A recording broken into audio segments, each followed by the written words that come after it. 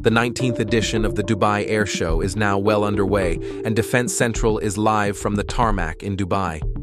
This year marks the largest edition yet, with more than 1,500 aerospace and defense companies from over 47 countries.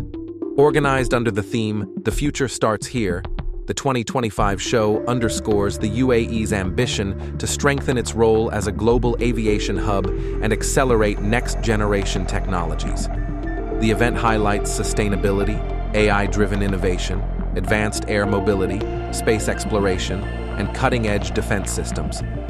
This year's edition brings more than 200 aircraft and 440 new exhibitors across 18 national pavilions. It's set to be one of the busiest air shows yet. Subscribe to Defense Central for more updates and on-site live coverage directly from Dubai.